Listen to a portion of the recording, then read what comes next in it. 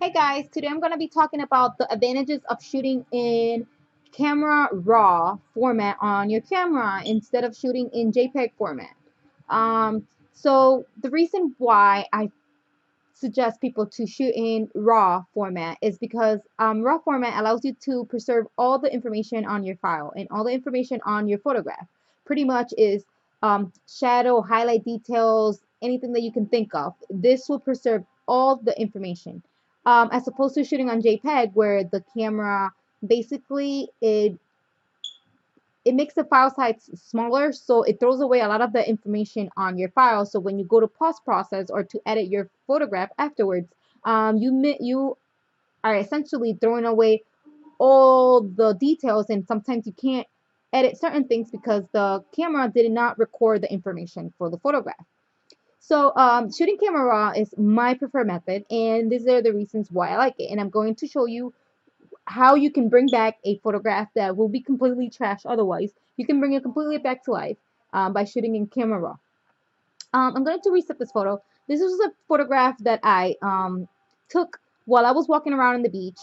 This was just a random day. I was just walking around. I saw a model posing for another photographer, and I just snapped a quick photo as I would walk by.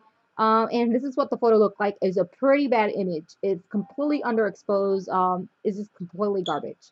But I thought it was would be a great example to show you how shooting raw format. This is an extreme example how shooting raw format can really bring photos back to life. So if you're shooting your images pretty well already and you shoot raw format, it'll just be an extra boost and enhancement when you do your post processing. So yeah, so shooting completely trashy images like this that no good is completely underexposed. I'm going to show you my workflow, how I develop a raw format file. Keep in mind this is a completely underexposed image, is no good. Yeah. So I'm going to show you the first thing I do is that when you shoot camera raw, a lot of people have told me that, oh well, my image now looks flat. It doesn't look the same as it looked in the back of my screen, of my camera screen. The reason is that a raw format is basically like a lossless file. It has it's a completely flat image, and the camera hasn't added any of the contrast um, profiles that the camera already has. So it's a completely flat image, and that's why, because it wants to preserve details in shadows, highlights, and everywhere else. So if you want the picture to look how it looked like on the back of your screen, all you have to do is on your preferred raw image editor, which I am currently going to be using Lightroom for the sake of this video, but you can use Capture One or Camera Raw or any other raw editor that you like. I prefer using Lightroom for my raw processing. And the thing that I'm going to do is I'm going to go all the way down where it says camera calibration, and what it does is my raw file right now is the profile is set to Adobe Standard. So I'm going to go down to this drop down menu and I'm going to select Camera Standard. Camera Standard basically is going to show me what I saw on the back of my screen. There we go. So Camera Standard is, it has a little bit more contrast, more pop, exactly how it looks on the back of my screen. It's not as flat as the Adobe Standard profile.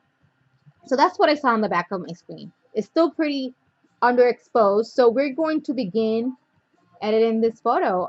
The first thing that I go is up here. If I have a gray card, I will select this little checker box and I would click on my gray area. Look, I have like this, I don't know if this is kind of gray. Kind of gray.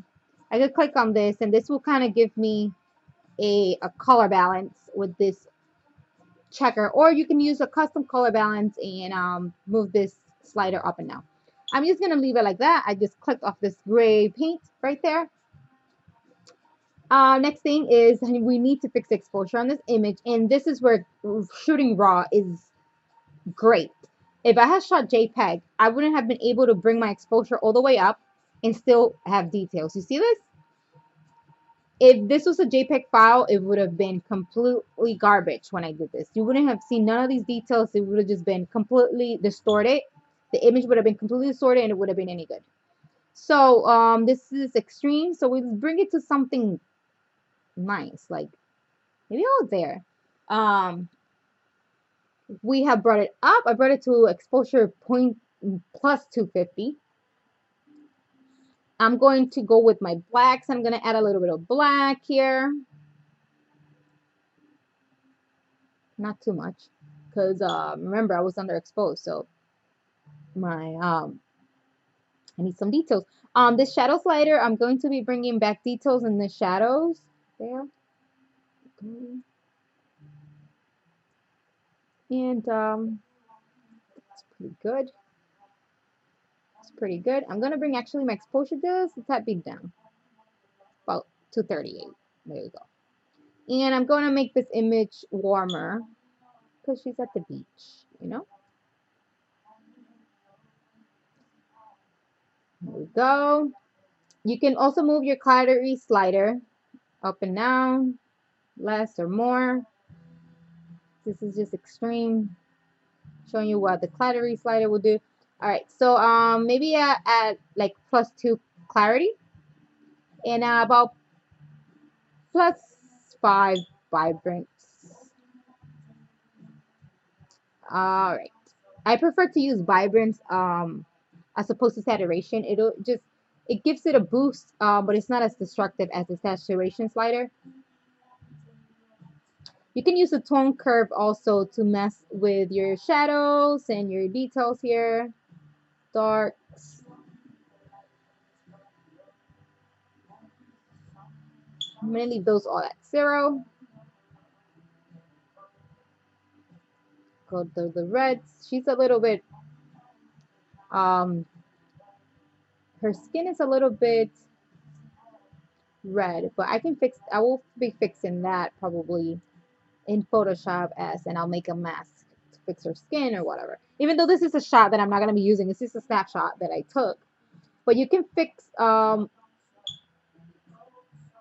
the saturations on certain colors with these sliders right here.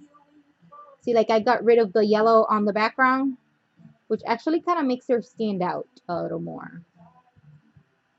Made everything like nice and cool, made her stand out a bit.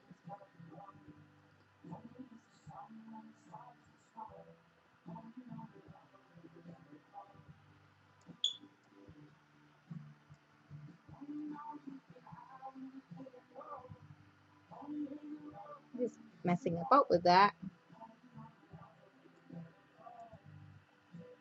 There's none of these colors here. 0. So you can mess around with different colors on there. And then you have your details here that you can sharpen your image, noise reduction, and everything else, less corrections and stuff. But I'm just going to leave my image like that just for sample sake. And I'll show you the difference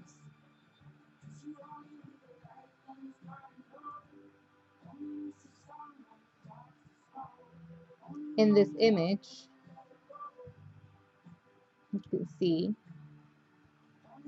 I was able to do this by just shooting camera raw. If I would have shot this on a JPEG file, I would have lost all the detail and my image would have been completely distorted. It would have been no good. It was just, you wouldn't have been able to save the photograph. So that is the great pro of shooting raw format. The con of shooting raw format is that the file is very large. So as opposed to being able to shoot 2,000 images on a 16 gig memory card, like how as you would when shooting JPEG, you will only be able to shoot about 500 images on a 16 gig card. This is just going by my megapixels on my camera. It'll be different for everybody else. But a raw file is about 3 times larger than a JPEG file, and that's again because it's preserving all the information on your file so that you can tweak it later on your post-production phase. If you don't really do any post-production on your images and you just shoot and upload, then JPEG is great for you. But if you're a professional photographer and you want to have complete control over your final photograph, then I suggest you shoot raw and you start taking control over every detail in your photograph. So guys, I hope you guys enjoyed this video on why you should shoot raw and why this is a great format to shoot in. And thank you for watching and make sure to subscribe to my channel. Bye.